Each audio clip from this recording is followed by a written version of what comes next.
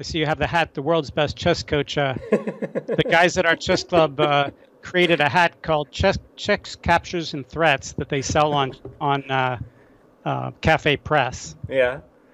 Yeah, the hat obviously. You'd be a stronger chess coach than myself with your vast experience with it, and also having worked with Howard Stern, right? That's one of the students you worked with a while back. Yes, Howard was a great student, and I say that in the sense that he always knew I was on his side. We spent a lot of hours on the Skype and phone together, talking like we're doing here. And, when you spend that many hours with someone, occasionally you say things wrong. And sometimes you have students who are very sensitive. And if you say something wrong, they take offense. And Howard never took offense. He always knew I was on his side. He always knew I was trying to help him. And if something came out the wrong way, he just immediately gave me the benefit of the doubt.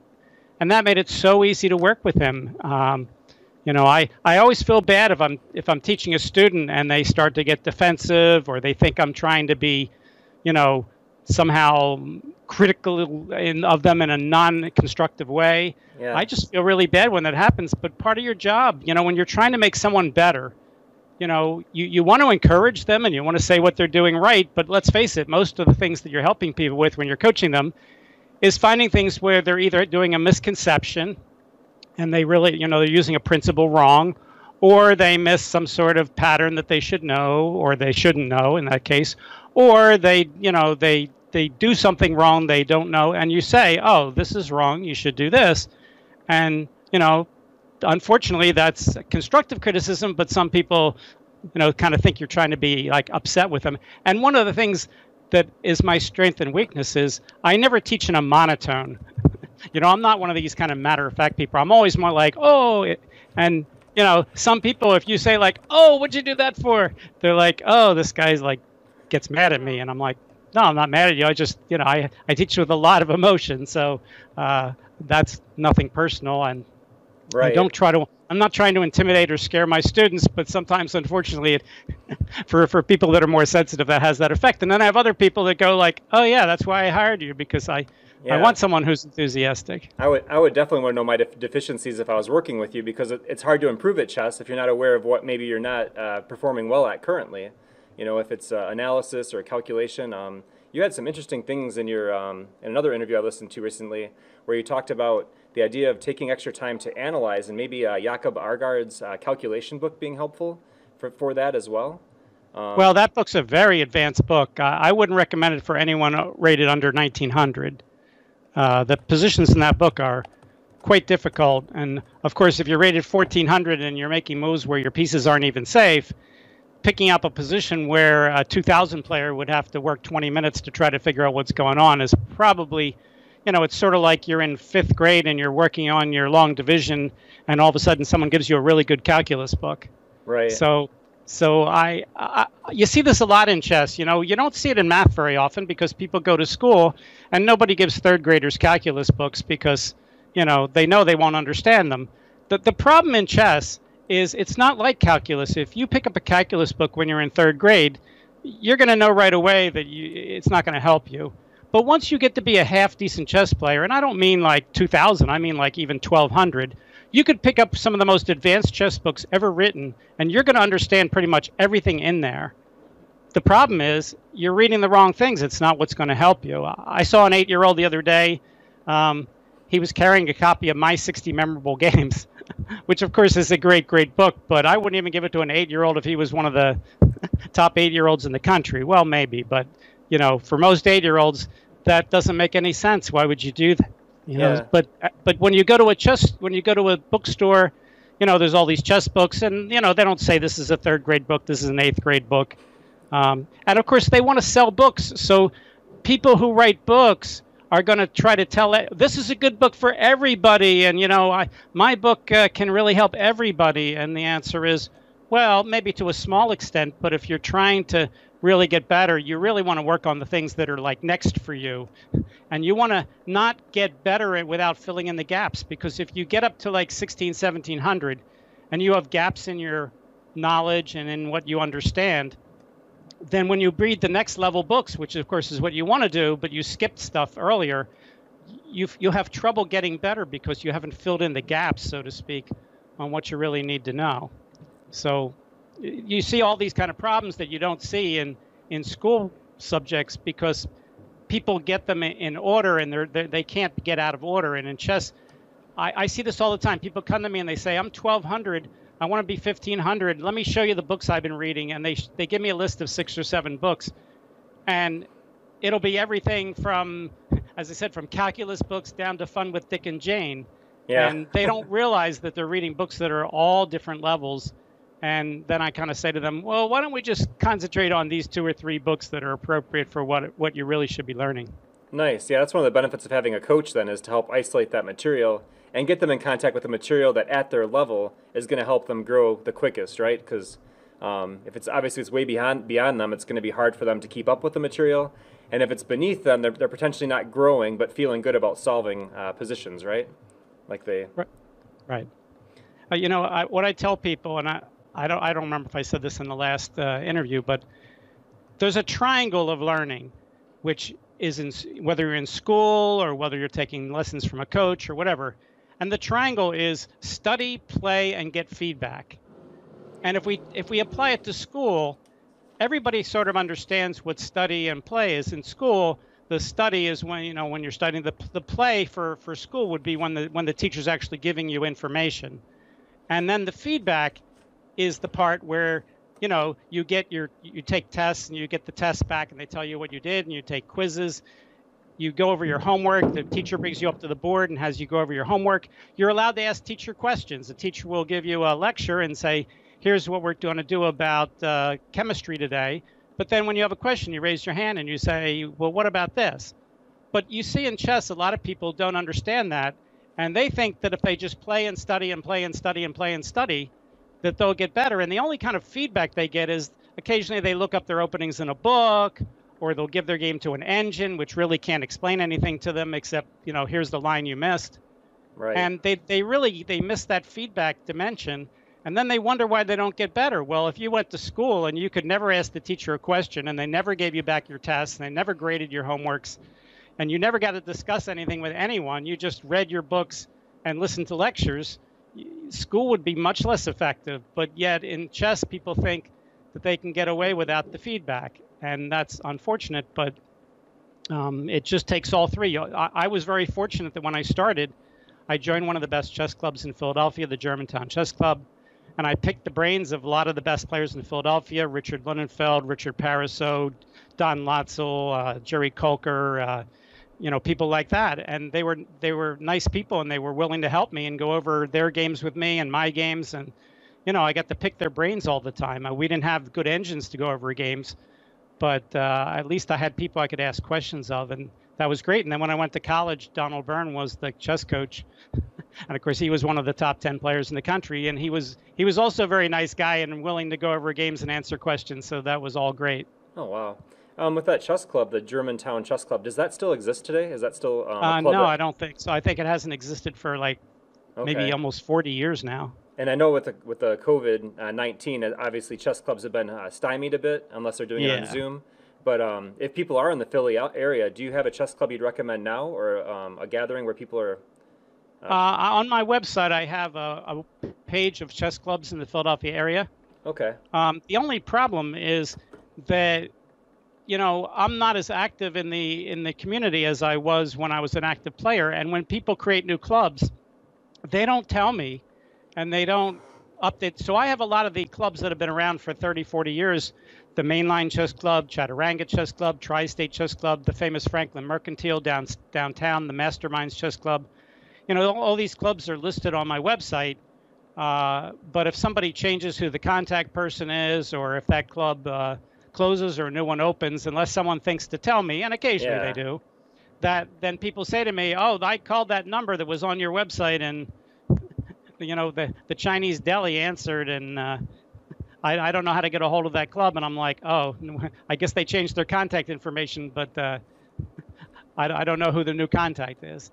So one thing that kind of grabbed me about you and interested me a lot in you as a subject for doing an interview was the fact that when you write books, you mentioned that you always look for new content. You don't want to just give the same things that are out there. You're looking for new thoughts, new terms, new ideas in chess, and especially related to like amateur play and improving on amateur play and getting stronger, right?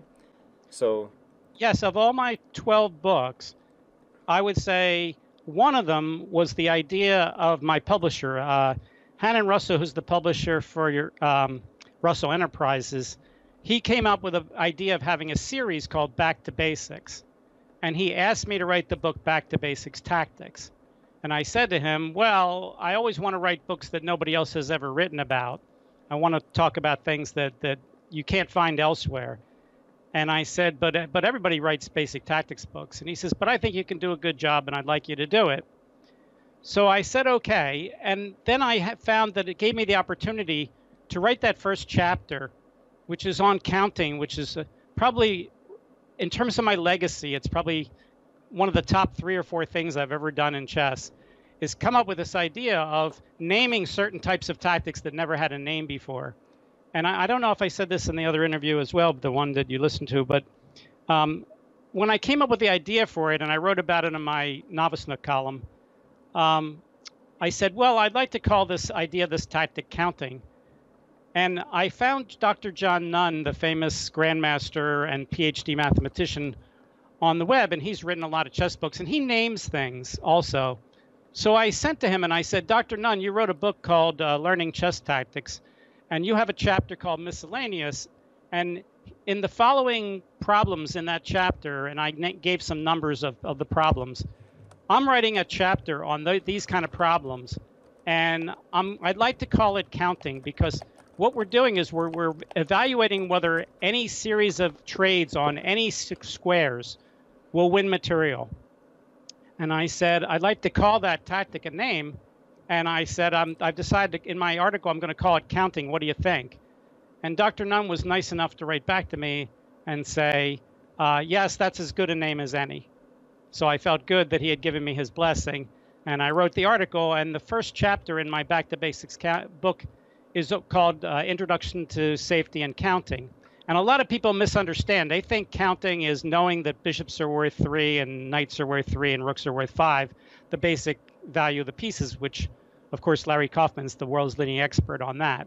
And that's not what it is really. It's really trying to see if any series of trades on any squares, and this involves multiple squares, can get very, very complicated, wins material. And I did a couple of videos on it, and one guy came up on the video and he criticized me very heavily. And he said, you're just trying to be, get well known by making things up. And he said, this idea of counting isn't new. He said, it's just analysis. Yeah. Well, counting is part of analysis, just like every tactic is part of analysis.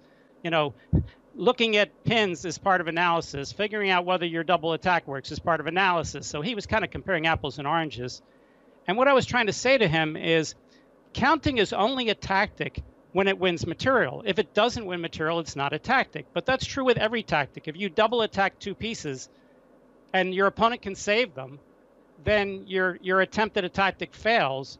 If you pin a piece, very often all you're doing is making sure it can't easily move. You're not necessarily winning material. So pinning isn't always a tactic. But when pinning does win material, it becomes a tactic. Well, counting's no different than double attacks or pins or anything else. You analyze it, and if it turns out I can say, oh, I can take on b6, and if he takes on e3, I can take on a8, and then when he takes on f2, I can take back on f2, and when he takes on a8, I win the exchange. Well, that's a counting tactic. It's not any other tactic.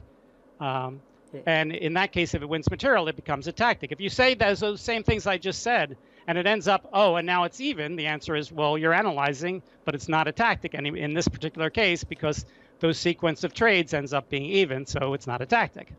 Exactly. I know that's a long answer to your question, but no, that's fantastic. I'm that's very proud of that idea anyway, of naming that idea. Yeah, I really like what you brought up there too. I think so many people get focused on a discovered attack or these things in chess that exist that by themselves are not a tactic. And so a student or someone will play this move and be like, but I got a discovered attack. And I'm like, yes, you had a discovered attack, but what you did with it is you went back to equality. So you had this wonderful idea on the board, but you didn't use it in a way that that won you material, right? So that tying in with your idea there about, it's good that you identify the counting and such, but to make it really be a tactical piece, then it's got to involve the gain of material or a positional advantage, something that's going to help you win. Material. I use gain of material or checkmate. Okay. Of course, you can't have there's no counting tactic that's checkmates, because you can't trade off the king. So just like, there's lots of other tactics that, generally might not involve kings, but that's okay. And you also have right now on YouTube, you have 10 difficult counting tactics as one of the videos that's out there. And I really enjoyed watching this video today. I was watching part of it earlier this morning, and it was really nice to see the way your cadence in that is fantastic. You had some really challenging positions, and then rather than just kind of sprinting your way through it, you were kind of asking and talking about the position and saying, and here I chose this move, but you slowed it down to the point that you could really think about and analyze those positions right along with you as you went over the game, and also you gave us a chance to consider why would this move with the rook be the best move here in this endgame? And I think those are good questions and good things to be looking at. So many people just kind of like playing through the moves, but not really giving me that chance or the understanding. But you definitely helped me gain more insight, I guess, in like a rook and pawn endgame with a knight around, and then also how that knight can maybe even work really well against the rook. You showed some tricks too with like the knight coming into c2, helping a pawn queen. So if people, just for the people that are watching, I'm just saying, that'd be a really good thing to check out would be your video, your 10 difficult counting tactics video related to this counting tactics discussion. So the other if I remember, I think it probably had a slightly different name. I double checked, but I thought that was. Yeah, because I don't think I have a video called the 10 different. But I think you're talking about. I did 2 videos on counting, and I think you're talking about the first one of the 2. I think so, but let me. Heisman. Because the second one I think is called something like Back to Basics Counting. And I forget the name of the first one, but I can look it up right now if you'd like. Yeah, it said Amateur Game 10, Difficult Counting Tactics is what I saw. Oh, Amateur Game number 10. Yeah. Okay. Yeah, that's actually not the video on counting. It just happens to be a amateur game where counting was a big issue in that game. Yeah, and I really enjoyed going through that, and then just seeing you as an instructor too in the video. I hadn't watched ICC videos with you in quite a while. I remember seeing those a while back. I was watching your videos, but it was nice to get reminded of you as a teacher and the wonderful job that you do with sharing and teaching chess. Dan, of course, now a full-time chess instructor, so if anybody is looking for coaching and such, Dan's going to be a wonderful person to reach out to, extremely accomplished in the chess arena, and he will be able to help you guys find those deficiencies and improve them in your game. So you'll want to reach out and look for him on his website, which was just posted in the channel there, if you want to reach out and talk to him and work on getting coaching, but he's absolutely fantastic. Right, I have this curious name for my channel, for my website called danheisman.com. Nice, yeah, right. And then, so, in fact, sometimes people say to me, I couldn't find you on the web. And I'm like, if you Google, Dan Heisman's not the most common name. So if you Google Dan Heisman, I'm like the entire first page of Google. Now, if they mispronounced including my website, so it's like you couldn't find me. Maybe with a mispronunciation, maybe they put a Z in there. They might have had the Heisman instead of Heisman. Right. Yeah, we've talked about that. Yeah, my great grandfather's first cousin, John Heisman, and left the endowment for the Heisman Trophy, and they always mispronounce it Heisman for the reasons we talked about. But we've tried to correct them. We've gone to the Heisman Trophy dinner and said, that's not how the family pronounces the name. And they're like, that's nice. We actually have a question for you. It's he's great. One of these guys is curious, what's your rating and how did you become a national master? What were the steps you took to accomplish that wonderful achievement? Okay, well, it's funny because I never started out to be a master, because when I started out, the ratings were much lower than they are now. For instance, when I started playing when I was 16 in tournaments, and before I turned 21, I made the top 25 juniors in the United States. And when I made the top 25 juniors, my rating was 2060, which is way below master. That's an expert level. And the top junior in the United States for that rating list was Jim Tarjan, who became a very strong grandmaster, and his rating was 2384. Today, if you had a 2384 rating, you would not make the top 25 juniors in the United States. And Grandmaster Tarjan was 2384. So when I was coming up, I said, boy, if I could just become an expert, that would be great. All the top players in Philadelphia are experts. The only people that are masters are people who like quit their jobs and they hang out, in chess clubs in New York. And that's never going to happen. But then as time went by, the ratings spread out. And by the late 70s, all the people who were experts in the 60s, without really being any better, were all masters then. So I started playing in tournaments when I was 16. When I was 19, I got my expert title. And then I went to college, and then I got a job, and I I was an engineer. And then one day Ken Potts came up to me and said, "Hey, Dan, you should start playing again. You'll get your master title without even studying." And I said, "What are you talking about?" He goes, "Well, the ratings are just much higher now. And, you're easily master now." And my rating was about 20, around in the 2060 or so. And I hadn't played in a couple of years. I was married and I had a house and everything. So I went to a tournament, Hatboro Open, I think, in 1980 when I was about 30. And I played in the tournament and I won my first 3 games. And in the 4th game, I got paired with National Master Ross Nickel, who always played interesting openings. And we played an interesting game and I won a very nice game and got some bonus points. And then I got invited to the Franklin Mercantile Expert Masters tournament, where I played against a lot of the people I had played against growing up and some of the younger experts and masters. And I had a very good tournament. And in the second tournament back, my rating became master. So I got a master title. And then we had some shenanigans with the rating system that I won't go into because I don't want to take half your podcast. But eventually my rating settled into master. But I was already in middle age and I wasn't playing in regular tournaments anymore. And it was funny because when I was young, we didn't have grandmasters playing. We didn't have the World Open. We didn't have all these people you could play against. And of course, as I got older, those things all became possible.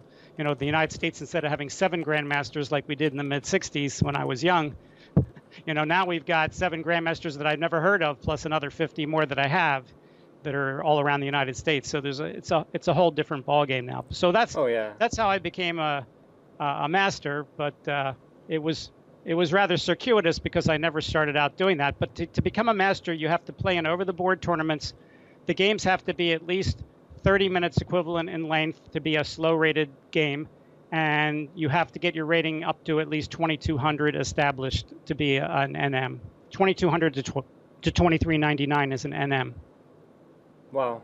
Yeah, that's fantastic that you're able to achieve that. And even though, like you said, the ratings obviously now more people are higher rated, allowing maybe more points to be available out there if you were scoring well against these guys. These are still strong players. I mean, those of us that are out there doing the over-the-board tournaments, we know, it's not just a matter of playing a high-rated player. You still have to make the good moves, the critical moves against them, and you've definitely demonstrated a prowess and an ability to play really strong, high-level chess. I've enjoyed watching several of your games. Like you're really strong. It's and it shows because there's always those moves where maybe it's like a immediate recapture for myself. I would just immediately take the piece back, but I see you pause there, and you find a much deeper move that maybe wins material in a very beautiful way. And that's kind of part of the becoming a master. But obviously you're going to know even more tips, tricks, etc. for that accomplishing that goal. It's quite special to see somebody like you do that though. And again, we're extremely glad to have you on the show. Additionally, you mentioned with openings how people get confused and they try to memorize opening lines versus opening ideas. Is that still something you feel pretty passionately about, that we should be looking more at opening ideas and understanding our opening deep that way versus just rote memorization of lines? Or all right, well, that's a deep subject. You obviously have to know some lines. Anybody who says Dan Heisman says you shouldn't memorize any opening moves, I've never said that in my whole life. You need to know your basic tabias. What are the main lines? The problem is that, you're just using that as a basis. You're not trying to learn every line. For instance, if you think about how many reasonable moves you can get into, if everybody's got 2 or 3 reasonable moves on each move, and you play 10 moves, that's 20 moves for both players. That's like 3 to the 20th power. And that's only if there's 3 reasonable moves. If there's 6, then we're talking, even more astronomical. So you're never going to learn every single sideline in the openings that you play, no matter how much you try to memorize things. There's a thing out there called Chess Opening Wizard, which is a piece of software where you can put your opening repertoire into the software and then train on it. And there's other software that does that too. And the guy who runs that, Mike, he took people of different levels and he asked them to put their entire opening repertoire into his tool.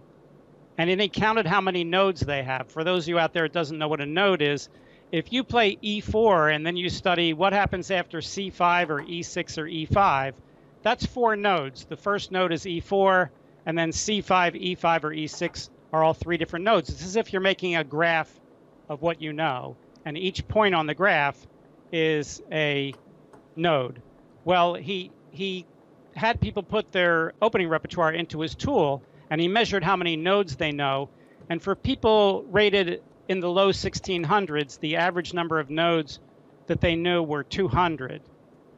That may sound like a high or low number, but if you own Modern Chess Openings, which is used to be, everybody used to have that book. Now it's a little out of date. But if you have Modern Chess Openings, that's about 1 page of Modern Chess Openings. So people in the 1600s know 1 page. Well, I'm a low master, and he did it for low masters, and he said, we know about 2,000 nodes. Wow. Well, that may sound like a lot, but that's only 10 pages of a book instead, or maybe about 10 pages of the MCO.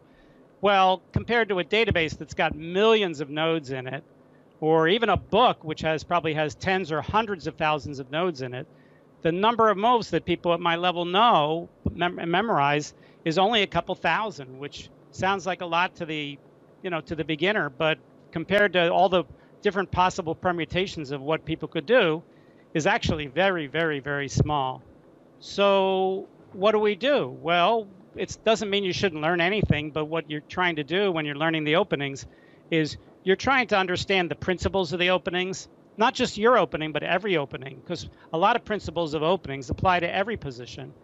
And then within your position, your opening, there's certain places where your pieces go. There's certain places where you want to put your pawns and where you want to push them in the middle game. And as you get to be a better player, you start to understand the ideas of your opening and what you're trying to do. So yes, you're trying to memorize some moves. Yes, you're trying to get a feel for things. Yes, you're trying to understand what you're trying to do, but you also have to be flexible. I have a lot of my students make the mistake where they learn the tabiya, and then no matter what the opponent plays, they play the tabiya moves, even if they're completely inappropriate. You'll see that in Blitz where people actually drop a piece because they just make the next move in the tabiya, and the next move in the tabiya will lose if someone deviates and has a piece that can capture your piece on that square. It's rather humorous sometimes, the things that people will memorize, just kind of like I call it a memorized loss. That's what I like to call that. It's like one other person out there had a question. He asked, if you had one thing to tell your students on how to improve, what would it be? Kind of a wide open thing there. But. So there's no answer to that question because, if someone comes to me and they're 1200 and they play way too fast, they're a lot different than a person who's 1200 who plays way too slow, or they might be way different than a 1500 who also plays too fast, as opposed to a 2000 who doesn't evaluate positions very well, but he's very, very, very good at analysis. So you can't just throw a blanket over it. It's not like school. If you brought me in as a substitute teacher to teach a 5th grade class, I would ask, what are we learning in all the subjects? And they'd say, well, in history, we're learning about the Civil War, and in math, we're learning about, fractions, and in, English, we're learning about, how to read, basic bestsellers that are easily read for 4th graders or whatever it is. And you'd find out where they are, and you'd say, okay, everybody in the class is kind of up there, at least the average person in the class is. But that's not true in chess. When someone comes to you and they're 1200, they may be very good at tactics and they're terrible at other things. Josh Bowman's one of my students. He's a master, and he came to me when he was about 10 or 11, and he loves studying openings, and he knew a tremendous amount about openings. He knew probably almost as much as I did. But obviously the fact that he was only rated like 11 or 1200 was because he wasn't very good at these other things. And one of the first things I did when I figured that out was I said to Josh, put aside your opening books. you know enough of that for the next couple of years. I said, let's work on these other things so we can catch up on those. Well, but is everybody like Josh? No, they're not. I mean, everybody's so different. So I tell people, when you're starting out, there's 3 basic things. I call them the 3 showstoppers. Number 1 is not only using basic tactics to win your opponent's material, but even way more important is using basic tactics to not make unsafe moves. That's the first thing. The second thing is use all your pieces all the time. In the opening, don't just get out 3 or 4 pieces and keep moving them around and around. And no matter what position you're in, even in the end game where your king is safe, make sure your king is active as well. So use all your pieces all the time. And the third is learn how to pace yourself with the clock, because chess is played with the clock. So don't play way too fast for the time limit or the position. Don't play way too slow. Learn to read the clock and read the position so that you're taking a reasonable amount of time on each move so that you're using up almost all your time each game. Obviously, not all your time and losing on time.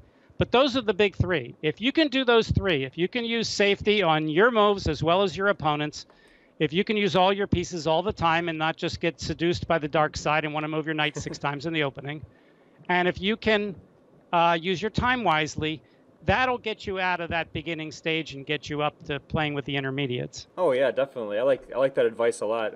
One other thing I usually tell my students too is in a position, be careful not to use the word "it's a winning position." I feel like I've had students or people that just kind of go to sleep mentally. They get in a position where they're better, and rather than still calculating and thinking about the position because they're better, they have that exchange, they have the pawn. There's like this tendency to like almost go into sleep mode of like trying to trade and not think as critically. So I do challenge them to, even when you're ahead, and especially when you're ahead, continue to think about the position as if you're behind. Because there is that, it can be almost like a lackadaisical attitude where you can allow a horrible tactic to hit you. Have you seen that as well, or? Yes, and that doesn't happen to me because I'm exactly the opposite. So let me explain a little bit using an analogy. Let's say I said to you, I'm going to give you $5 and I want you to walk around town with my $5 bill in your pocket. How's that going to affect you? And most people, if they think about it, give me the answer, that shouldn't affect me at all. And some people, read too much into it and say, oh, I'm worried about losing your $5 or something. And I'm like, it's $5. It shouldn't really much affect you. But let's say I gave you a satchel with $1 million in cash, and now you have to walk around the streets of your city with that. Well, everybody's going to be really nervous and really cautious and really worried about having $1 million. Well, when you start a chess game, you have a draw in hand. A chess game at the start is even. So if you blunder at the start of a game, you're throwing away that half a point that you could have gotten if you and your opponent had both played perfectly, and you threw away the half point and you lost the game. Okay, but suppose you're winning. Suppose you're up a knight and your opponent has no compensation and you're just killing him, but he's not resigning. Now that's almost as if you have $1 million on you. Well, you have a lot more to lose now. You don't have a half a point to lose. If you blunder and get back rank mated or lose your queen or something, you're going to throw away a whole point and not a half a point. So you should be way more cautious because you're winning. It's not like you don't have anything to lose. It's like you have that $1 million in your pocket now. So you should be more cautious when you do that. So a lot of people don't. They get less cautious because they feel like, oh, well, I'm just winning. I can kind of do almost anything. And I'm like, no, you don't understand. You have a lot more to lose now. This is when you want to be the most careful. If you want to be careless, wait till you're losing. Then you have nothing to lose. If your expected value of the game is now 0, you can try any kind of tricky, crazy thing that may not work. And when your opponent sees it and you just lose, the answer is, well, you were losing anyway. So you can throw caution to the wind when you're completely lost. So it's exactly the opposite of what some people do. They say, oh, I was winning. I started playing fast. I got overconfident. And I go, no, when I'm winning, it's exactly the opposite. Then I have a lot to lose. Then I'm really cautious because then I really don't want to lose the game. Then I'm really careful. Also, there's a principle out of this that comes from what you said, which is the more you're winning, the more you should be concerned about what your opponent is doing. And the more you're losing, the more you want to be concerned about what you're doing. When the game is even at the start of the game, you have to be equally concerned with both players. This is also true in every sport. For instance, suppose your baseball team is up 7-2 in the 7th inning. Would you pinch hit for all your best pitchers trying to go up 8-2? And would you take out all your best fielders trying to put in your home run hitters to try to hit a 2-run home run? Or would you put in all your best fielders and have your best relief pitchers ready to go to try to stop the other team from scoring 5 runs? I see. Well, the answer is every baseball team understands the idea there. The idea isn't to score more runs. The idea is if you can make the rest of the game very low scoring, your chances of losing are very low. If you take out all your best fielders and all your best pitchers and put in all your best hitters who aren't very good fielders and nobody can pitch, and both teams are going to score 1 million runs in the last 3 innings, well, then your 5-run lead doesn't mean it very much. But if you have all your best defensive players and your best pitchers, and neither team's going to score much in the last few innings, you're going to win. Same thing in football. If you're up 100-0, you're not going to be throwing long bombs on every play trying to get another touchdown. You're going to be trying to run out the clock. In fact, the best thing to do when you're up 100-0 is take all your best players out of the game so they don't get hurt.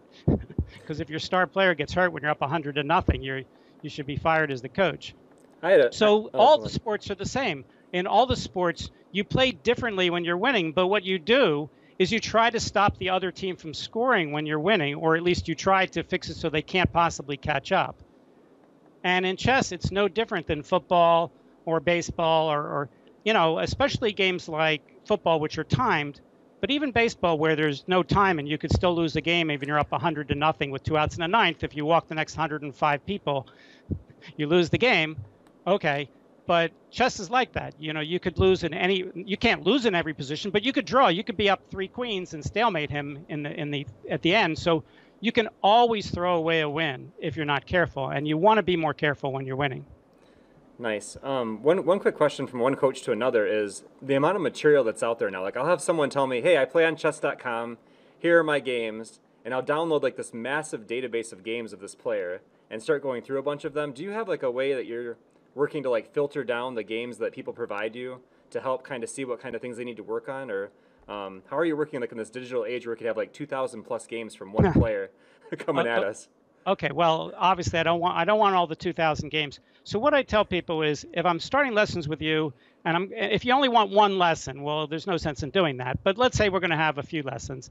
Then I want to evaluate where you are. So there's 2 ways to do that. The first way is I ask my student to provide me with recent indicative games that are indicative of how they think they play. They could be wins, they could be draws, they could be losses. But I want like a couple indicative, 2 or 3 indicative games, which give me some idea of what kind of mistakes they're making, what they do, what they don't know, that kind of thing. Then I have on my chess.com, my ICC library, I have 1,200 different things in my library, and about maybe 100 of those are what I call indicative puzzles. These are puzzles that are not just any old puzzle where you say, white to play and win, let's see if he can find the win. These are puzzles which I'm trying to measure very specific ideas to see if they understand them. For instance, I have a very basic counting puzzle that I show people. I'm not sure if I can share the screen with you to show things like that. Go for it. Probably not. No, it's up to you, I guess. But yeah, but anyway, I have puzzles, and each puzzle has maybe 1 or 2 or 3 or 4 specific things that I want to test them on. So I'm hitting the problem from 2 different sides. The one side is the time management side, and the actual execution side comes from their games. What are they actually doing? While on the other side, I've got these very specific puzzles that I like to give everybody.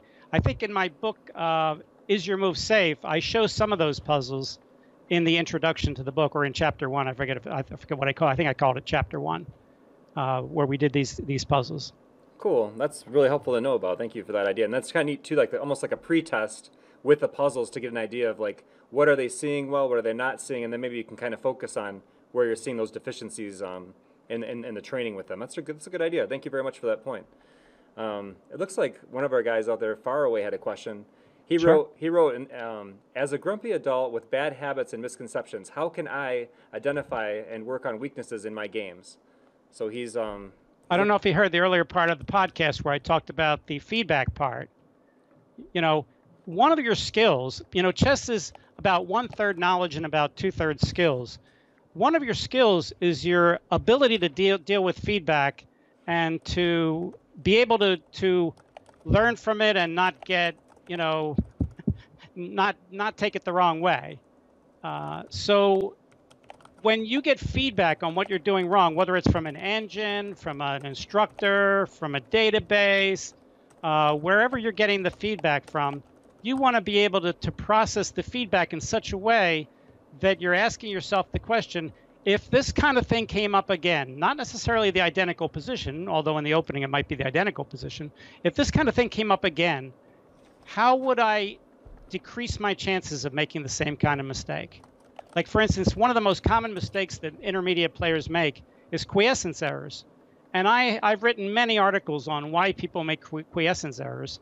And, if you make a quiescence error, and almost every intermediate player makes a lot of quiescence errors, if you make quiescence errors, then once people point them out to you, you have to be able to say, how do I do this better? Now, I have things that I can tell people to ask themselves, but if you don't ask those questions consistently, then you're probably going to end up making the same quiescence errors again.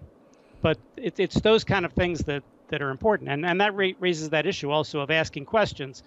When I'm thinking, I'm always asking questions to myself. And if you watch my YouTube videos where I play against the computer, you can kind of hear me questioning myself as I'm doing my analysis. When you said quiescent there, what did you mean by that in terms of that type of error? Like, what do those errors look like on the chessboard, the quiescent errors? Okay, a quiescent error is where you stop too soon and you don't continue your analysis to the point where the position is quiescent, meaning no more checks, captures, and threats of any consequence. So let's give a really easy example. Let's say you have a queen and a rook lined up on a file, and your opponent has a rook on the back rank, and you could play queen check, and then he takes your queen, and then you take back with the rook, and you checkmate him. Okay. Well, everybody above level 1100 or so is going to sacrifice their queen and back rank mate them. But suppose you're below 1100, and you just look at the board, and you say, oh, I can't play queen to the back rank. He'll take my queen with his rook, and I'll lose my queen. That would be a quiescence error. Okay. Yeah, that makes a lot of sense. But what intermediate players do is they do that in lots of positions. And what's interesting is people come to me and they say, why do I get these puzzles right in the book and I get them wrong in a game? They're the exact same idea. Yeah. And I say that's easy. In the book, they tell you, don't make a quiescence error. There's a win here. So if you're sacrificing the exchange, you're going to look further to see whether you can win a rook or checkmate or win another piece and end up ahead in material. But when the same 1500 player plays in a game, he gets that position. He says, oh, I can't take that rook with a knight. The knight's guarded. I'll lose a rook for a knight. That's losing the exchange. I can't do that. And then he won't look to the next move. But if it was a puzzle, he would have said, well, there's got to be something here. Maybe after rook takes, pawn takes, there's something here. And he would have seen it. Well, good players just don't do that. Good players look at a position like that, and they don't care whether it's a puzzle or the game. They're going to say, if I play rook takes knight and he just takes my rook, is there any further checks, captures, or threats that make it worth my while to continue to investigate? If the answer is no, then they're not going to play rook takes knight. They're not going to look at it further. If the answer is yes, they're going to look at it further. If they discover that indeed it does work, like it does in the puzzle, then they're going to play it. And if they discover it doesn't work, they didn't risk anything except another 30 seconds on their clock to see that rook takes knight didn't work. They're not risking the exchange. They're only risking losing the exchange. And of course, that's just risking time on your clock. That's not risking the exchange. You simply won't play it if it's no good. Yeah, I think Maurice Ashley actually expands on that more, and he says what grandmasters don't see, and the idea of playing pieces to protected squares, like the idea of putting a knight on a square where a pawn could capture it. But like you're saying, they're looking more deeply and they're considering those moves, partly because of those puzzles and such, and they're just looking for that same pattern, that same thing that's going to lead to the outcome that they want. And they aren't necessarily restricted by those thoughts of the beginner player of, I can't put a piece on that square. So I thought that was a neat thing that I saw Maurice actually talking about a while back. And another one of his was it was one of the martial art ideas of like taking your opponent's action and saying not where did that piece go, but like the squares left behind. Do you have something similar like that where as your opponent's moving, you're looking for like what changed in the position, or helping your students see what changed in the position to help them? Yes, so I tell them when your opponent moves, you want to ask two questions. See, a lot of people lose games because when the opponent moves, they ask the wrong question. They say, why did he do that? Well, why did he do that is the wrong question, because if the move has 6 things that it does and you're satisfied with one of the 6, then the other 5 can kill you. For instance, suppose you attack his queen with a bishop and he moves the queen. Well, if you ask yourself, why did he do that? The answer is he did that because if he didn't move the queen, I'd take it with the bishop. But suppose the queen moved to threaten mate and you don't notice that because you figured, well, I know why he moved the queen. He moved it because I'm threatening with the bishop. Then on the next move, you get checkmated because you figured, oh, I knew why he moved the queen. So I tell people, don't ask why did he make the move. Ask the 2 questions. 1, what are all the things that move does, which includes the things that piece is no longer guarding, for instance. What you just said, the things that it's no longer doing, as well as the things it's now doing. And of course, it involves all the other things like the discovered attacks and so on. And the second question is that move safe? You know, unless you're playing people who are really, really, really, really good, there's a good chance that that a couple times in the game they're going to make moves that are not safe. And if you don't ask yourself if the opponent's moves are safe, you might miss the fact that your opponent, who might be better than you, is making a very unsafe move. So you want to ask both of those things. By the way, I have a chess.com article which people can access through my website, which is called "What are all the things on a board that a move can affect?" And I started listing things. So I said, all right, so the first thing people look at is on the square the pieces move to, are there captures on that square where somebody can win your piece? Okay, but then there's all the squares where your piece moves to, where it can go on the next move where it's threatening things. And then there's all the things that piece used to guard. And then there's all the discoveries it allows and so on. And I listed 16 different types of things that a move could do. And when people read the article, some people were very clever and they came up with 3 or 4 more of different generic type of things that can happen when you make a move, which could involve almost every square on the board. So a lot of beginners make the mistake that they just look at the piece that moved. And of course, you see this a lot with beginners. They miss discoveries, for instance, because they're only looking at the piece that moved. And after you get up to 11, 1200, you start seeing the discoveries too. But all the side effects of the things a piece can move could be a rather large side effect, in which case, if that side effect happens to be the key thing in the position, you better find that out, because that could cost you the game if you don't realize what's happening. Nice. We'll have to get a link to that article later. Maybe I can post that beneath the YouTube video so people can have access to that chess.com article. Additionally, like with your students, there's always that potential that you go into a tournament as a student and you lose your first round. Do you have things that you do with your students to help them get mentally prepared or help overcome those the challenges of like maybe a loss that maybe was devastating to them, to help them in that next round, or those types of coaching things going on? Or Yes. Well, first of all, I tell everybody, you're going to lose a lot of games. If you're going to be a good player, if you're one of those people that losses upset you tremendously, you're probably never going to get to be a good player, because good players hate to lose, but not to the point where they don't want to play. They want to get back on the horse and ride it again. So everybody's going to lose. You have to get used to losing. You want to learn from your losses. And one of my quotes that I tell people is, I say, don't worry about losing a game. Worry about playing a game and not learning anything. If you play a game like, let's say you scholar mate someone in 4 moves, that should be one of the worst games you ever play in terms of learning something, because if you know what a scholar mate was to begin with and your opponent let you do it and you tried it, then you probably didn't learn anything in that game. You're much better off in games where you lose excruciating games and it hurts for the next, 20 minutes, but you learned a lot and you say, I'm never going to do that again, than you would if you scholar mate someone. So you're gonna lose a lot of games. And I also tell people, sometimes I have a piece of wood like my bookshelf that you see behind me, and I tell people, knock on that piece of wood, and they knock on the piece of wood, and I say, now unknock on the piece of wood. And they go, what do you mean? I say, I want you to fix it so you never knocked on the piece of wood.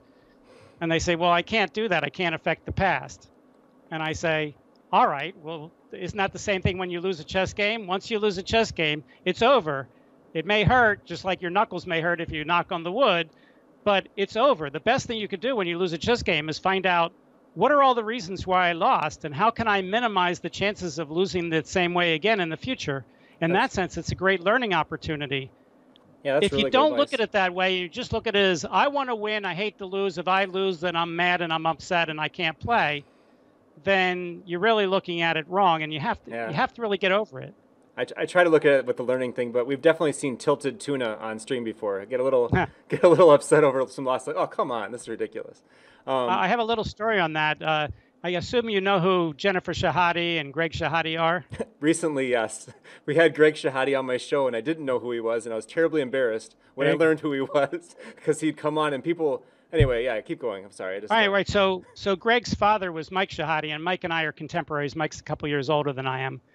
And so I played Mike many times.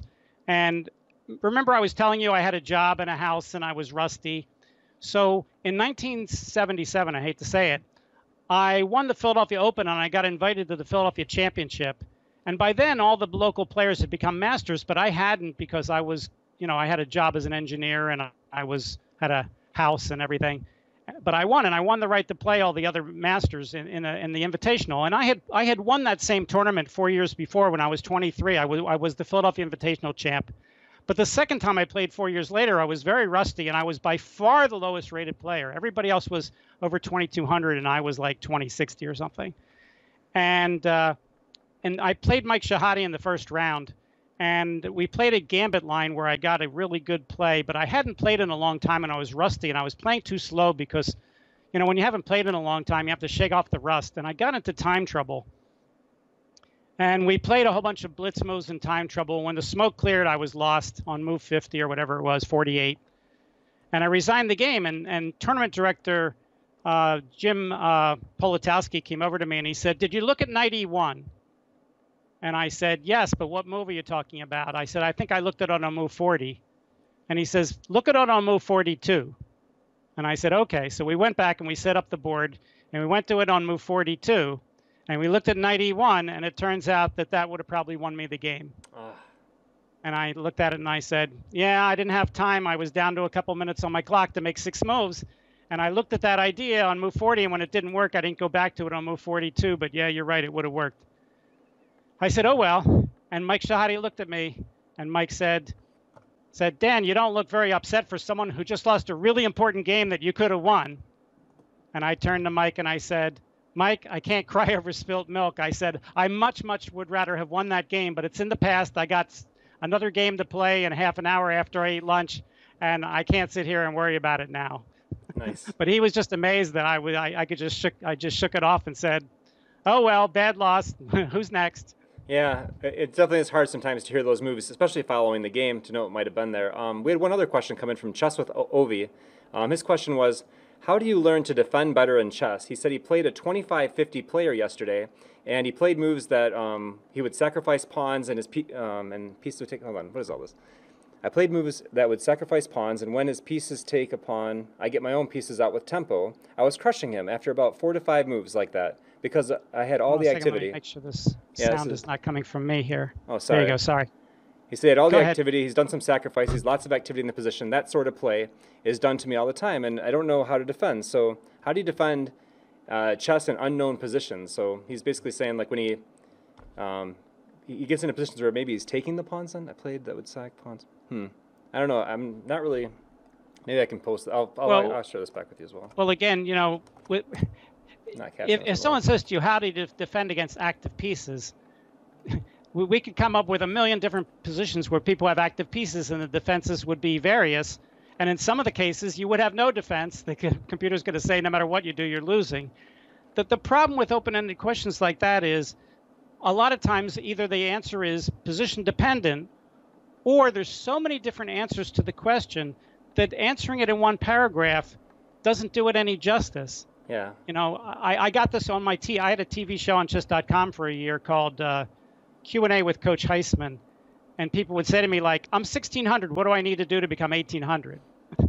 And I'm like, how would I know from that question what makes you 1,600 and what you would need to do to get to be 1,800? I mean, it's not like all 1,600s are exactly the same. He's actually trying to clarify now. He's saying, okay, good. How do I defend in unknown positions when players take you so far out of the book? Is there a system you can employ to make sure you don't blunder? Maybe and maybe that clarifies his question. He's trying to say, like, you know, what can you do to help just keep a sound peace of mind as you're playing new positions, I guess? All right. Well, first of all, you know, of all the games I ever played, what percentage did I eventually get out of the book? 100%. And the answer is 99 point some, except for the ones that were book games the whole way. Right. You know, maybe my opponent fell into a trap and resigned that was a book trap. But other than that, so you're going to get out of the book every game. So I have some people who say to me, "I panic when somebody takes me out of the book." And I go, but that happens every game. If you panic, you're going to panic every single game because someone's always going to. I mean, you could get to the end of your book and there could be even more book that you don't know about that, you know, I'm a master. I know 15 moves, but if I look it up in a database, there's 20 moves and I didn't know the last 5. Well, okay, they took me out of my book when they got to move 16. So, you know, you're always going to deal with that. That's not answering his question. That's just an aside that says, yes, you're going to get into these positions. Then you want to make sure that you have to treat every game, whether it's in the opening or whether middle game or end game. Once you're out of your book, you have to analyze carefully. You have to avoid playing what I call hope chess. Hope chess is where you look at a move that you could play, and you don't ask yourself, what are all my opponent's checks, captures, and threats that he could play after this move, and do I have a safe way of meeting every single one of them? Because suppose you don't do that. Suppose you just make a move, and then your opponent makes a threat or a capture, and you say, uh-oh, what do I do now? Is it possible that there's no answer? And the answer to that is, of course. There's lots of checks, captures, and threats in chess where if you're not careful and they make them, there's no defense. So the number one thing people need to do is when you're playing slow games, long time control games, and you're making a move, before you make that move, you have to visualize the move, ask yourself, what are all my opponent's dangerous checks, captures, and threats? He may have some that are completely innocuous that you don't have to worry about. But make sure that on the next move, you have a safe way of meeting them. Because once you make a move and your opponent does a check, capture, or threat that you have not anticipated, it's entirely possible that you're just lost. There's no way to defend what he's doing. Yeah. So I tell people that in all positions, and pretty much when I've tested people over the years, almost everybody rated under 1700 USCF or 1700 FIDE plays a form of hope chess. Now, when people have other ratings, a lot of people out there think their ratings are absolute. They think a 1700 rating in Blitz Chess is the same as a 1700 rating on chess.com, which is the same as a 1700 FIDE rating. That's not true. Arpad Elo, when he made the rating system, it's relative to the population of the people in the rating system. It's not absolute. If you have a room full of grandmasters and a room full of first graders, and nobody has a rating in either room, and you have them all play each other, they're all going to come out with the same ratings. The kid in the first grade room who won all 5 of his games is going to have a 2000 rating. And of all the grandmasters, the one who won all his games in the other room when they're all unrated is going to have a 2000 rating too. And everybody who lost the 5 games are going to be rated 1000, even though we know the grandmaster who lost all his games in the grandmaster room could beat everybody in the other room blindfolded. It doesn't matter. The rating system doesn't know that. So you have to be careful, because I get students sometimes that say, oh, I'm 1700. And then I start looking at their games and they're like 1200. And because I'm measuring in terms of FIDE or USCF, and they're measuring in terms of some server that they're playing on, which gave them a 1700 rating, or some computer they played against that said they were 1700. And when I say to them, I hate to tell you, but on USCF scale, you're really only about 1200. They think I'm insulting them because they think the ratings are like absolute, and that I'm telling them they're really 500 points weaker than what the computer's telling them.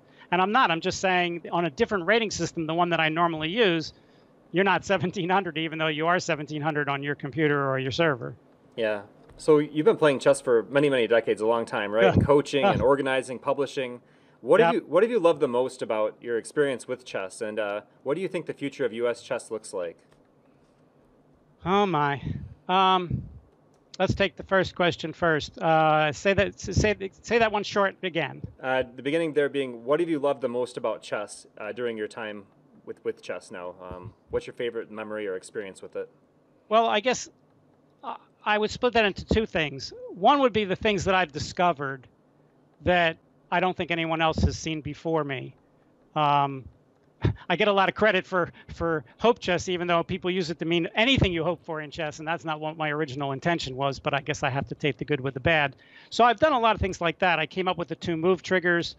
I came up with the idea of calling the things counting in the tactics. I've done a whole bunch of things where I've created names for things, just like Charles Hertan created the name Sneaky Pin, which I thought was wonderful, where he's describing what happens when you take advantage of squares that pin pieces are not really guarding. He called that a sneaky pin, and I thought that was a great idea. And I think giving things names that don't have names helps people understand them and remember them. So I'm very proud of that kind of stuff.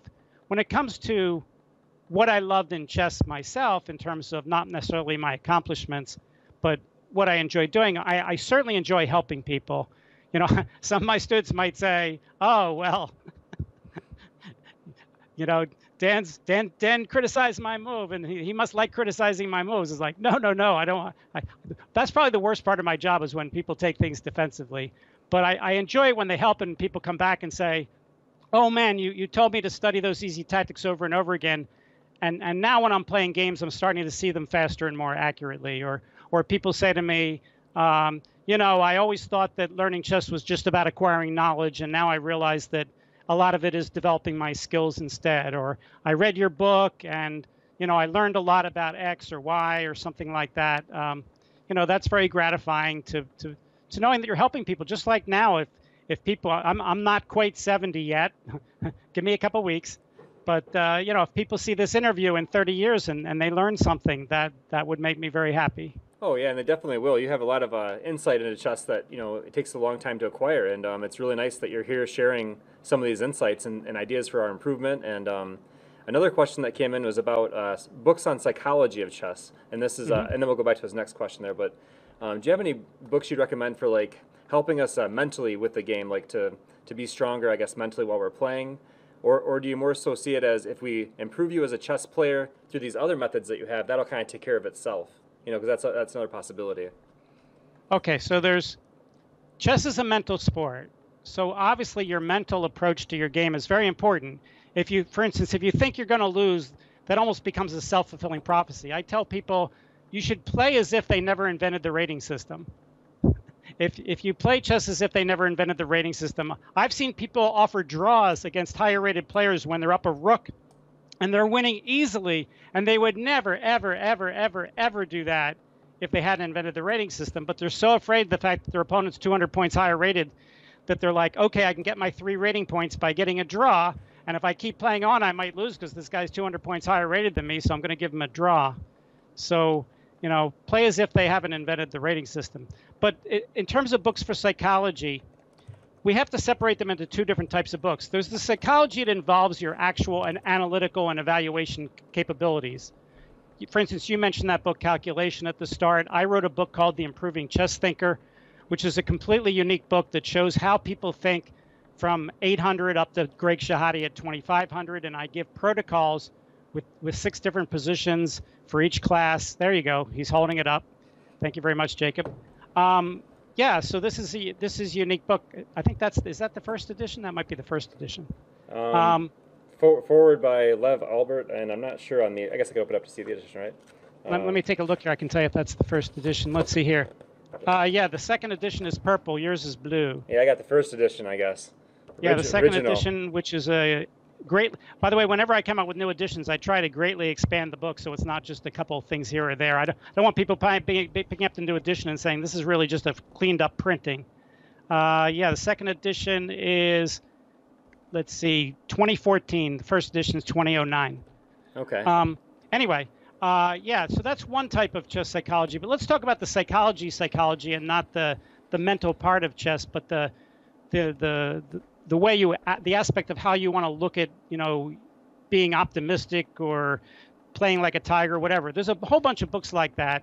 The one is, I think it's called Play Like a Tiger, by the gentleman from England who passed away a couple years ago, Simon Webb, I think. Play Like a Tiger.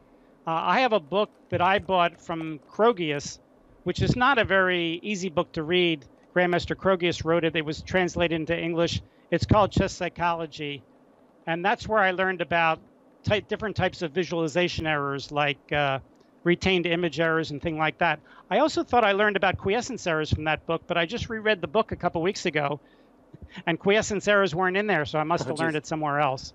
But it's called Chess Psychology. There's a few more of them. Chess for Tigers. Gee, I have a whole bunch of them here, but it would take me a while to go find them. But there are at least 4 or 5 books that are more written where the emphasis is more on your psychological makeup during the game, and they give examples with positions, of course, because the book's too dry if they don't do that.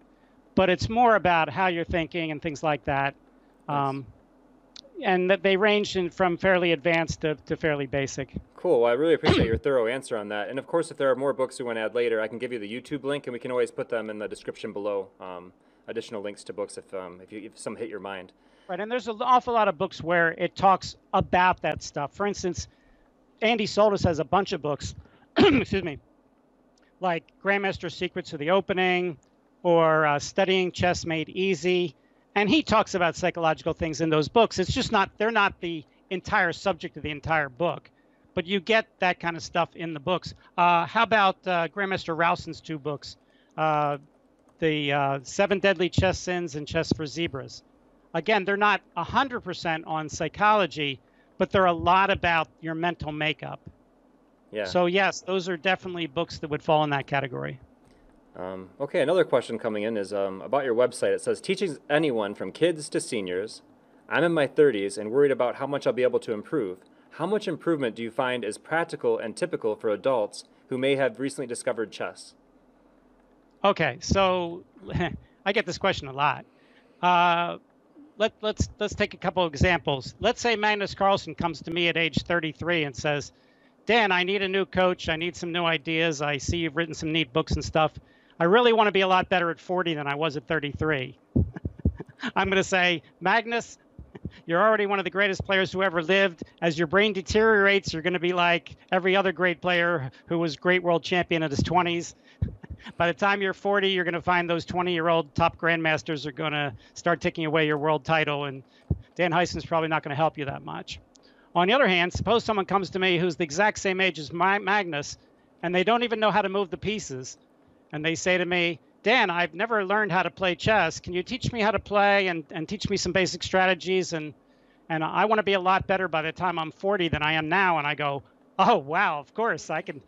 Man, if I can get you to learn chess and go to a chess club and start playing people and stuff, we can make you a pretty good player by the time you're 40, you know. So we're taking him from basically a 0 level way up into the, mid thousands or higher, depending on, how much time he has and how talented he is. But poor Magnus is going to lose 50 rating points from the time he's 33 to the time he's 40, pretty much no matter what he does. There was a guy who was 90 years old, and he was reading about brain activity. And I guess you've heard this thing about as you get older, you want to have not just do physical activities, you want to do proactive brain activities like crossword puzzles or play chess or whatever. And this guy read that and he said, gee, I want to keep my brain active. I'm 90 years old, but I never learned how to play chess. Or I just learned when I was a kid and I haven't played at all. And maybe I should start playing now that I'm 90. And he started playing in USCF tournaments when he was 90 and his rating was 900. And by the time he was 93, he was up to 12 or 1300. Wow. Well, that makes sense because he didn't know anything at 90. So even though his brain was deteriorating at 93, he didn't know anything at 90. By the time he was 93, he knew a fair amount about chess and he got a lot better. So now we could go back to the person who asked that question. He's in his 30s. If he's already a USCF master in his 30s like I was, then he's probably not going to get a lot better if he's in his 30s already. But if he's like never took up chess seriously and he's more like the 90-year-old that learned how to play when he was a kid and maybe he played a little in high school with his friends, and now his kids are now 12 years old and they're playing with their friends and he wants a chance to play, he can learn a tremendous amount. He could be way better by the time he's 40 than he is when he's 33 because he's starting from such a low level that you can learn a tremendous amount, even though if he was a grandmaster, he would have hit his peak, 5 years earlier. Great answer. So everybody gets confused about that. I have people tell me, gee, I read that you hit your peak when you're 27 and I'm 33. I guess I shouldn't take any lessons because I can't get better. The answer is no. The top players in the world hit their peak when they're, in their late 20s. That doesn't mean if you know nothing when you're 33, you can't be a lot better when you're 40. Well, I know you have to get going soon for a student that's coming, but before you do, I wanted to ask one or two more questions here. Sure. One of them is about chess at the high levels is becoming very saturated with theoretical lines, memorized play kind of things happening, and many of the top players believe that maybe chess 960 might be the future of competitive chess due to that amount of saturation of theory and such. Do you see it going that way, that maybe 960 would somehow dominate the chess world in the future? Well, anything is possible. I think what's more like going to happen is if the computers get so good that they kind of ruin chess, and at this point they haven't done that. They certainly made it, like you see grandmasters avoiding a lot of sharp lines now in the openings because it's too easy for the computers to find theoretical things in sharp lines that kind of ruin the opening. So now all of a sudden you see all these Giocco pianos where you used to never see Giocco pianos, 10 years ago. So you see that being affecting the game. But I think if the computers get that good, then a lot of people who are young are going to say, being a professional chess player probably isn't the most interesting game because the computers are so good and it's so easy to learn from them. We haven't nearly reached that point yet, thank goodness. And chess is always going to be a great game for people on the internet and people that aren't that good because we're not affected by that. Even me at the master level, if you said to me, computers have pretty much solved chess, the answer is which they haven't, of course. I'm just saying, even if they had, it wouldn't affect me hardly at all. Okay, it's only the people who make their living playing chess, as you say, that would be affected. I think if they got desperate and they started saying, oh, yeah, we really need to snazz it up and we're going to do that. But actually, they're doing that in a different way right now. What we're seeing online is they're playing a lot of tournaments with very faster time controls to make it easier for people to watch online. And the interest is just as big, but also the games there's more decisive games because, obviously that people make more mistakes when they have to play faster. And the trend has been that way for years. So the trend is rather going toward faster time limits, shorter time limits, than it is going toward Chess 960. But it's not to say that Chess 960 will disappear. It looks like it's pretty much established a small grip. I saw we had the first Chess 960 World Championship that one of the top players in the world, I forget which one of the top grandmasters won it. So it's going to be around, but as a panacea to replace chess, my bet would be against it, but I would never bet anything 100%. It's possible. Okay, and then I guess we have one more here. What did you think of the recent Twitch POG Championships, if you saw that? They have a new POG. I'm not aware of this, actually. I saw like one clip of it with Nakamura doing something, but I wasn't really sure what was going on, to be honest, when I saw it. Have you watched that stuff at all, or? No, I haven't. In fact, I know what a podcast is, but a POG? Yeah, I was a little lost too. Point. Are they showing you from his point where Nakamura is playing and only you can hear him and his opponent can't, and therefore he's talking all the time? Is that what they're talking about? It looks like it was chess for newbies versus chess newbies, like a bunch of new people playing, is what Faraway's saying. Just famous newbies, maybe. Like, I don't know. It's not a good question for either of us, I guess, because we're both a little bit out on that one. I've definitely heard a lot about it, but I haven't done anything with it yet. So, anyway, it's been a real pleasure to have you here today. It's been really neat to see, and hear about all these things with chess. I'm always trying to grow my way of working with my students and get better at teaching chess as well. So I'm really happy with you coming here today and the insights you gave. And also, I'm excited to check out your book and maybe get that second edition as well with the improvements. I mean, that's 5 years later, so that would give you a lot of time to go back and maybe add some material, like you said. And you are a very thoughtful author. So, by the way, people ask me, what's your best book? And all my books are so different that's such a hard question to answer. But I would think if you're not rated over, 1800. My book, The World's Most Instructive Amateur Game Book, I think is a really, really good book. I think they're all good books. As I said, I like to write unique books where you can't find them in other places. But I put a lot of heart into giving people a lot of tips through that book. There's really 3 books I have that are tip kind of books. That one includes it in game kind of mode. If you want the light and easy version, then you could pick up Everyone's Second Chess Book, but make sure to buy the second edition. The second edition is greatly expanded from the first edition. And the third would be the book Guide to Chess Improvement, which is published by Everyman. And we're hearing a lot of feedback, too, from people in the chat saying how much they love the videos you did on ICC, what a difference you made for them in terms of their chess learning outside of this interview today. And they just wanted to say thanks, for that experience. So hey, if it wasn't for you guys, I'd be making that in a vacuum. I love to teach and I love to make the videos. And everybody who watched my ICC videos, I have 400 of them. And if you're an ICC member, you have access to all of them through my website, or almost all of them. But now, of course, my YouTube channel is available to everybody. It's free. There's no monetization of the channel. You just go. I think I have 117 right now. I'm going to have a contest for my 1-year anniversary, which is coming up in about a month, and I'll probably be giving away a free lesson or two to subscribers on my YouTube channel. Wow, cool. That's fantastic. Well, thank you again, Dan. I know, like you mentioned, you got to get to that student, but really appreciate the time that you gave today and the answers you gave and the thoroughness of those answers. And look forward to seeing you again sometime, and maybe communicating outside of this as well about chess. You're a great guy, and I really appreciate all that you've done for this wonderful game. And extremely thankful for your ICC videos as well. Those are very instructive, and like I said, your cadence during the lectures is fantastic. I can stay right with you. I'm able to think critically as you're going through the positions, as you pause, and really nice job with what you've done in your career. And I'm happy to see that you're still out there coaching, and maybe I'll reach out to you sometime for some help as well. So thank you. Jacob, thanks for having me on. And if you'd like to do this again in 6 months or a year or something, get me while I'm still young, and let's do it again, and we'll talk about a whole bunch of new subjects. That sounds fantastic. You take care, Dan. Have a wonderful day, and thanks again for coming by the channel. Take Thank you, care. Jacob, and thanks for all the watchers. Thank you. No problem. You take care. See you soon, Dan. Bye. Bye.